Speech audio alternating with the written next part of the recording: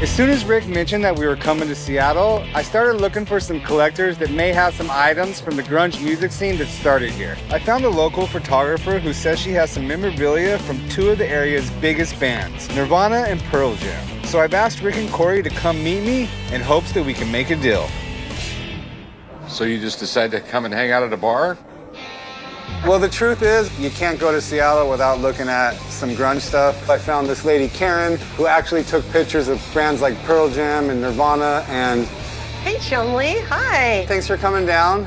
This is Rick and Corey, my bosses. Hi. Yeah, you can read it on the shirts. Yeah. So I hear you have quite the grunge collection. Yeah, I can't wait to show you.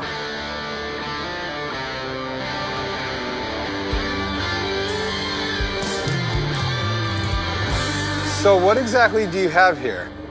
I went to Pearl Jam's record release party, and Eddie Vedder was wearing this hat. And this is Eddie wearing that hat, and he gave it to me. Okay, that's pretty cool. This is the only photo pass from the Nevermind 1991 Seattle show. No one's bigger than Nirvana. I mean, Kurt Cobain just had this presence like no one else. Well, I mean, it just came at the perfect time, too. I mean, it was just time for that 80s glam stuff to go away, and it just went the opposite way once Nirvana came around. And then what's this? This is a photo of Pearl Jam's first concert. I only shot one roll of film at their first concert. It's the first time I've ever printed this negative. No one's ever seen it until right this minute. Pretty cool. And a Nirvana ticket that's never been torn. So you were friends with all these guys? They were all my friends, and then they all got signed. Like, we were all hanging out, everyone's making music, and then they're like, Karen, take our pictures, Karen, take our pictures. And then I just started taking all the band's photos. Well, this is a very unique collection. What are you looking to do with it? Well, I was hoping, you know, to make a deal. And how much are you looking to get for everything? Well, I was thinking, I don't know, maybe like $5,000. I'm not exactly sure about some of the stuff.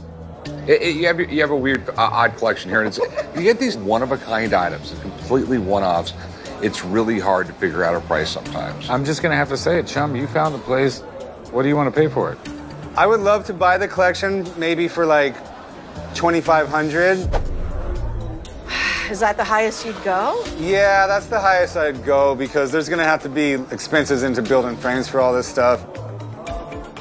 You know, it's historic, it's memorable, and it's nostalgic.